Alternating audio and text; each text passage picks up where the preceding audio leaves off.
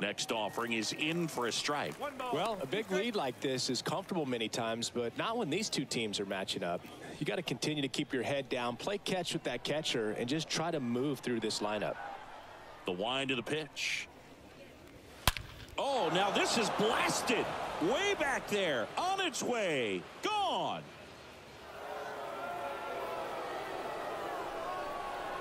His 18th home run of the season, and they cut into the deficit. It's 5-2.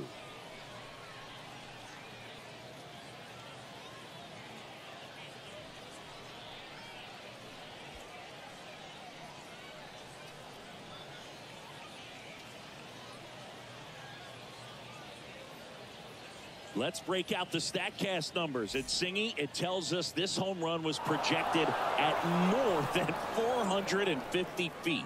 Yeah, and not many players can hit home runs as far as this one. That's a special feeling, and I'm sure he was giggling a little bit as he was jogging around the bases. That was one heck of a swing he put on the baseball. Alfonso Soriano stepping in now for the Yankees. The wind of the pitch. Swings through that one. It's a strikeout. And that's the first out. Nice recovery after giving up the homer. Very frustrating right there as a speedy potential base runner when with 2 strikes you just struggle to put the ball in play. You don't even have to get a hit at that point. You can help your team just by reaching on an error, but some way you got to find a way to shorten up the swing and put the ball in play next time. Digging in, Jorge Posada. Kind of a throwback. No batting gloves. That one is absolutely belted. Pretty well struck. Hauls it in on the warning track. Up next for the Yankees, the center fielder, Curtis Granderson. Curtis Granderson stepping in now for the Yankees. 5th in the American League in RBIs coming in.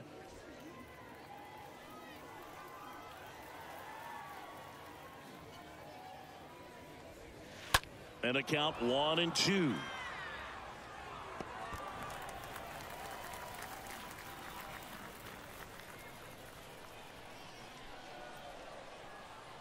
And the right-hander deals. Out towards left center. Mays ranging to his right. And that'll do it. Yankees get a homer to cut the lead. It's now 5-2.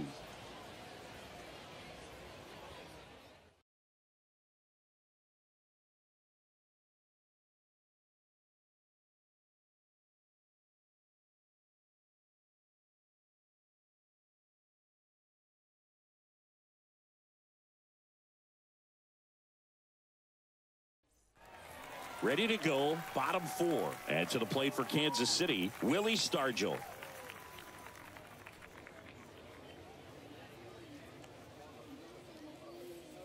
On the mound, he's got to remember his offense can score a lot. So if he can hit the reset button from here going forward, there's still a chance that his club can win this ball game. Absolutely crushed. And that one is going to land by a van down by the river. A solo shot. Home run number 10 of the year. It's 6-2. That's their 4th home run of the game. They can't stop, and they won't stop hitting home runs in this one, Boog. They're clearly feeding off of each other at the dish.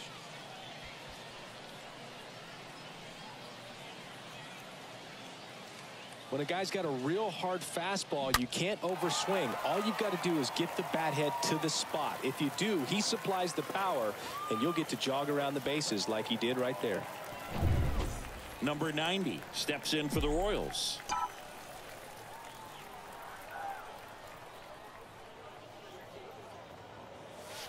The punch out there. 1 out in the bottom of the 4th. Frustrating end to the at-bat for the hitter, and I'm sure that's going to sit on him for a little while. You want to be ready to hit the fastball. Sometimes you can overthink things, and I think that was the case right there. And now it's Ronald Acuna Jr. The wind to kick the pitch. Swings and misses. 1-2. Ronald Acuna Jr., a guy who burst on the scene in 2018. He was only 20 years old and he is one of the great talents in baseball right now.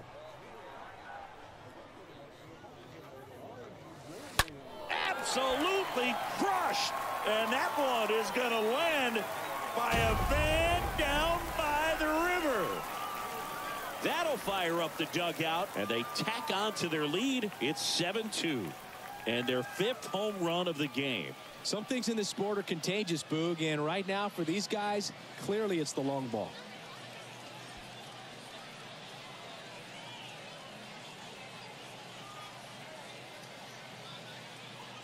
Singy, this was a mammoth home run, over 460 feet, according to StatCast.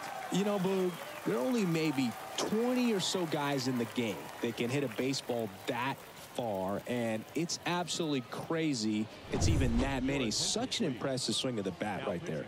Ron Guidry gets the call from the pen. He's pitching on 2 days rest. Well, at this point in the ball game, we're talking about middle innings, and you need a little length out of this arm coming out of the bullpen. We'll see just how many outs he's able to give his skipper. Nicky Lopez up to the plate.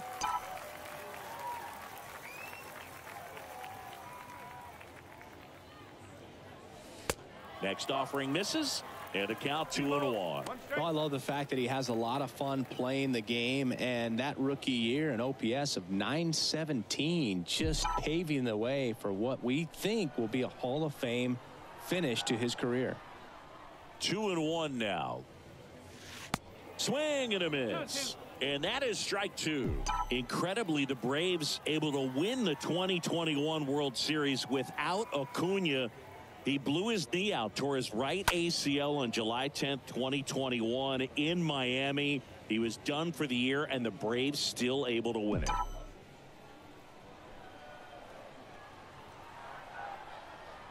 The pitch. Stays alive.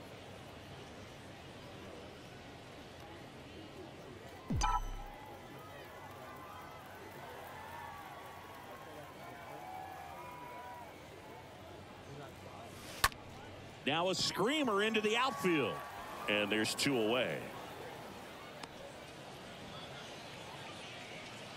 Now batting, the designated hitter, Johnny. 2 outs, base is empty. Here's the Royals designated hitter, Johnny Damon. The pitch.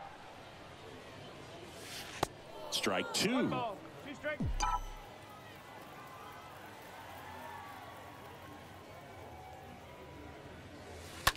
Ground ball to the right side. Mattingly steps on the bag, and that is the inning. But the long ball was working in this inning. Not once, but twice. It's now a 7-2 ball game.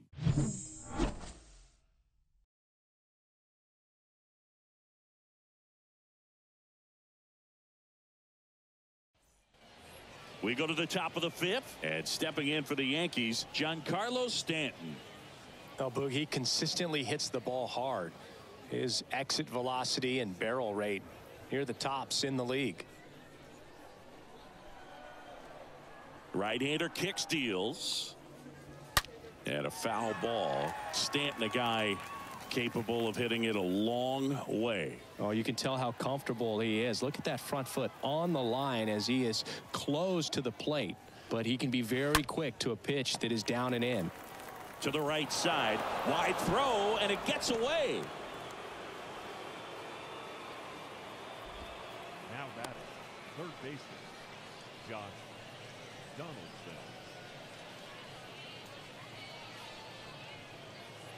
Here's Josh Donaldson. He's a guy that's changed his stance over time. It's been a little more open, straight up, and now more closed. One thing hitters will do, it's not so much about the stance, but it's what it does to the brain in terms of resetting and how they approach the pitcher. Swing and a miss. And it's 1-2.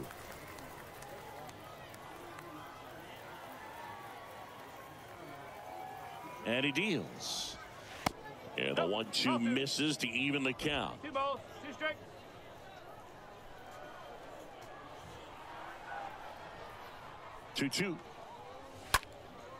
And a foul ball, he stays alive. You could see he was trying to stay back long enough to handle the off-speed pitch, but just a little tardy on the fastball.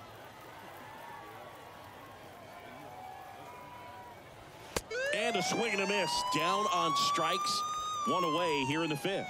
Boog gets talked about a lot, but a good high fastball in a two-strike situation, it's just become such a problem for hitters in more recent years. I mean, with all of the emphasis by pitchers on developing that spin rate, having a good grip on the baseball, those high fastballs, they kind of look like to the hitter that they're rising, even though they're not, but they're not decreasing in velocity and spin rate, so very difficult to get the barrel on it. Mays puts the squeeze on that one. Out number 2. They've got a potent lineup, and when you think about teams capable of rallying from this kind of deficit, they're right at the top of the list. Mattingly.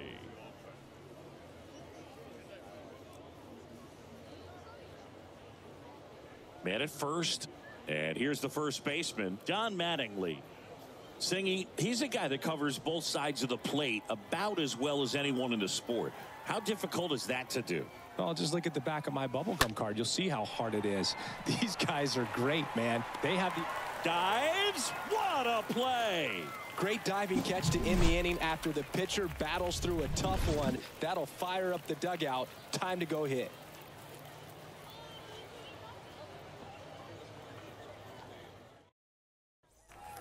We head to the bottom of the fifth. Here's the center fielder, Willie Mays. You talk about elite defensive players, especially in the middle of the diamond, and this guy is at the top of the list. Next offering is foul back. Yeah, we go beyond just the fielding percentage and what it looks like, but the ability to have a range and close holes that are normally there against an average defender. But this guy is special, and you can see it in his first step quickness.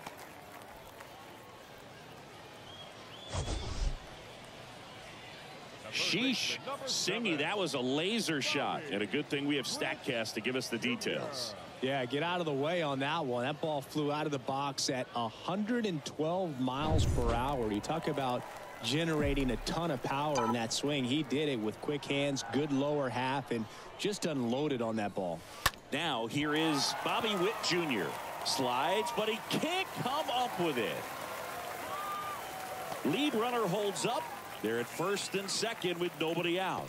Man, he just absolutely turned on that one, ripped it down the line. Nice job of staying in his mechanics. And next up for the Royals, Salvador Perez.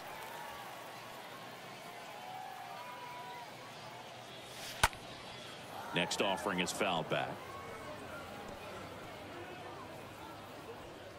No outs, runners at first and second.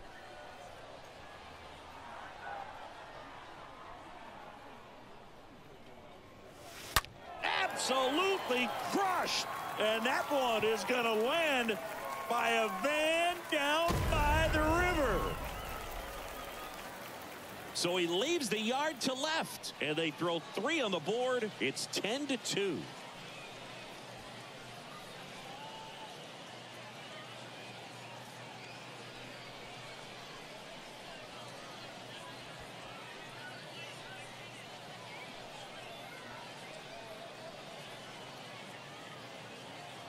As we get a look at the numbers, StatCast tells us exactly what we were all thinking. This is one of the longest home runs we have ever seen.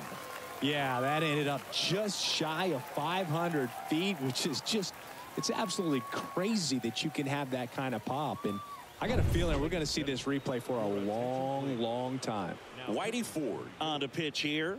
He pitched yesterday, and we'll see him once again. Well, I think that what makes him so tough against left-handers is he hides the ball for a long time. And from that same side, harder for you to determine which part of the plate it's going to end up on. So up now for Kansas City, Mike Napoli. The kick, the 3-2. Fouled off again, and it remains 3-2.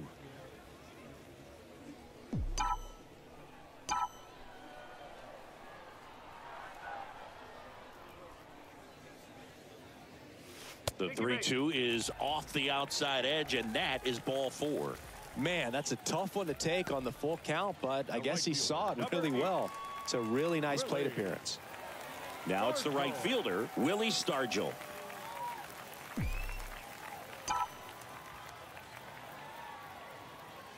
The 2-1.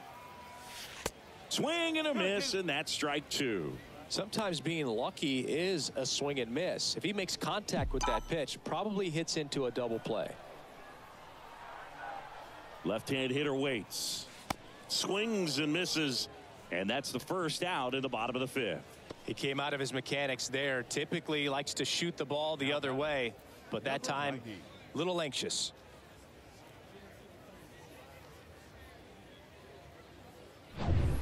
Number 90 steps in for the Royals. 2-1 now. There's a swing and a drive. You can kiss it goodbye. His first homer in the majors, and they're going to have to send somebody to get that ball for him. Always such a special moment. You know this is one of the biggest thrills of his life. He's got to be floating around the bases right now. Yeah, he'll remember every detail of that at bat for years, as he should. It's a true once-in-a-lifetime event. Now, Boog, there's so many times when a young player might wonder if he's ever even going to get to the big leagues and do something like this. Well, he doesn't have to wonder anymore.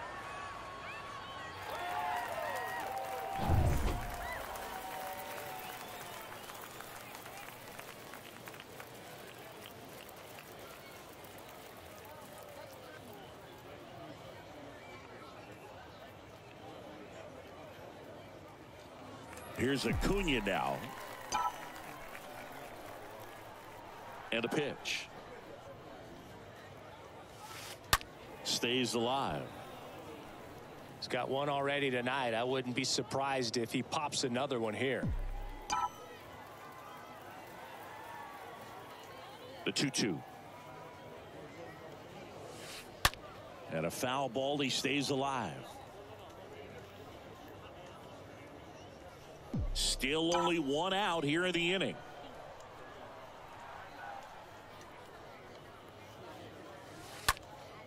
Swing and a pop-up in foul ground. Donaldson has this one sized up. Makes the grab. 2 down. That was a good pitch to hit right down the heart of the plate. Had pretty good timing on it. Just got underneath it a little bit and popped it up. So the lineup flips over. Nicky Lopez steps in for the Royals.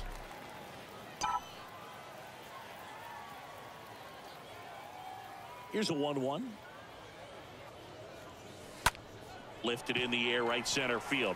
Jackson sizes this one up, pulls it down, and he makes the catch. And that's the inning. But the long ball was working in this inning. Not once, but twice. 5 innings complete. It's Major League Baseball on the show.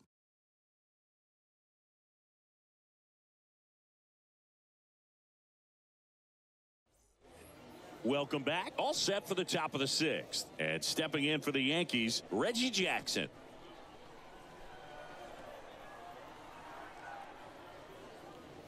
Well, every pitcher wants run support, and having a lead is nice, but it can be challenging for some guys. I think keeping the mindset to attack instead of trying to be too fine and have too much finesse, go after hitters and get quick outs.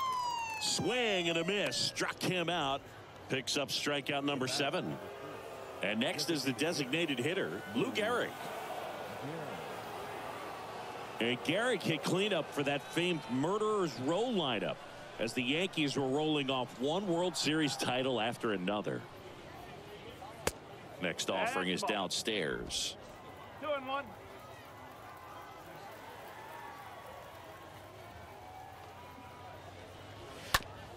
And that one handled. Sends it to first. 2 quick outs to open the top of the 6th. Now batting, the second baseman, Alfonso Soriano. Here's a speed threat, Alfonso Soriano. Gehrig hit behind Babe Ruth in those Murderers Row days. They both have tons of power, but their home runs had much different trajectories. Here's a swing and a drive left field, and he knew it.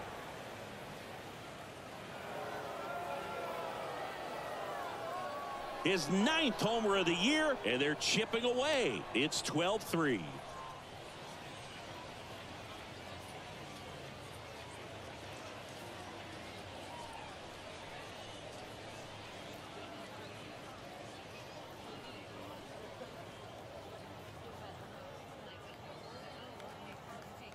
Singy, this was a mammoth home run, over 460 feet, according to StatCast. You know, Boog, there are only maybe 20 or so guys in the game that can hit a baseball that far, and it's absolutely crazy it's even that many. Such an impressive swing of the bat right there.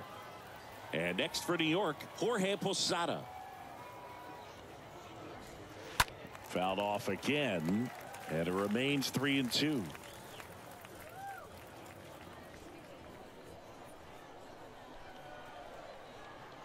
3 balls, 2 strikes the count. And that one hit to first. They don't come much closer than that. Bang, bang play to end the inning. 1 scores in the inning, coming on this solo home run. To the bottom of the 6th inning. Major League Baseball is on the show.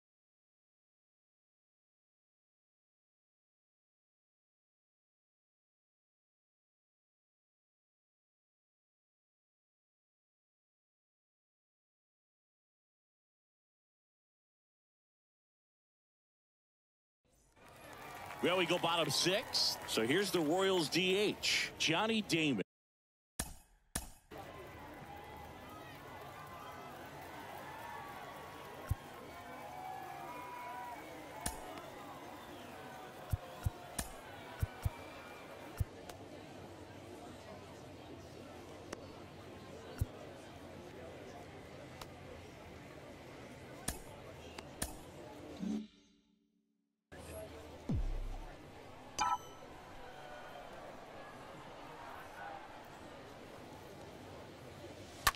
That one to first.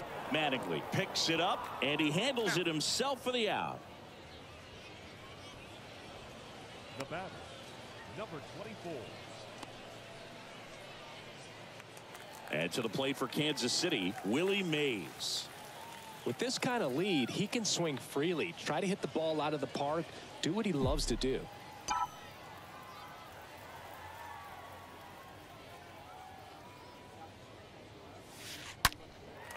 Absolutely crushed, and that one is going to land by a van down by the river. He flexes his power with that swing. Home run number 30 on the year. It's 13-3.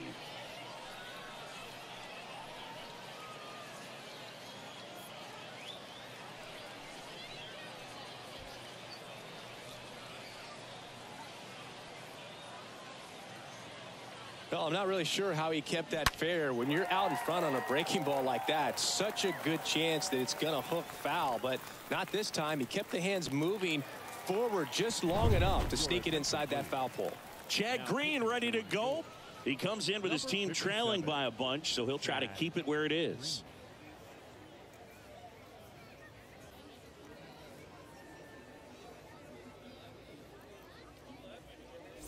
Now here's Bobby Witt Jr.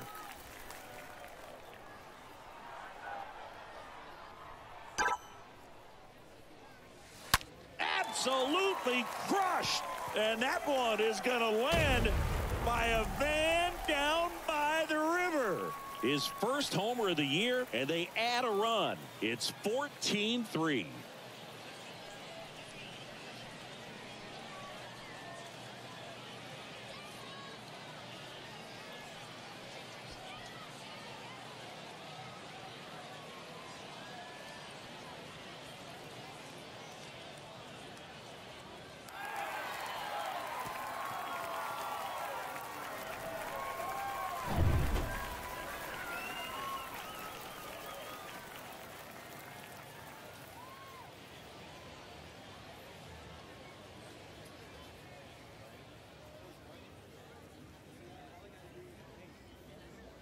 And now it's Salvador Perez to the plate, really impacting this series with 6 runs batted in on 4 hits.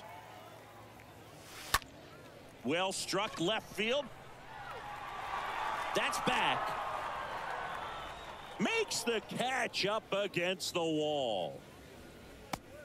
Now batting, number 12.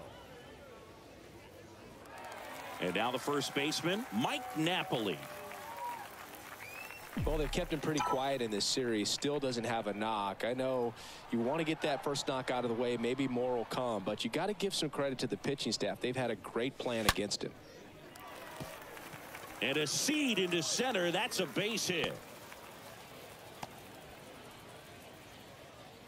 With that fastball, even though it's high velocity, you've got to live on the outer edges. When it's right on a tee, right down the middle, professional hitters are not going to have a problem turning it around.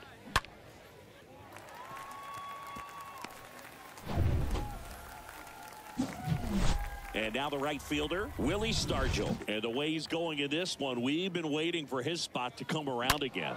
All right, listen, everyone, stop what you're doing right now. This guy's got 2 home runs already. Now he's going for number 3.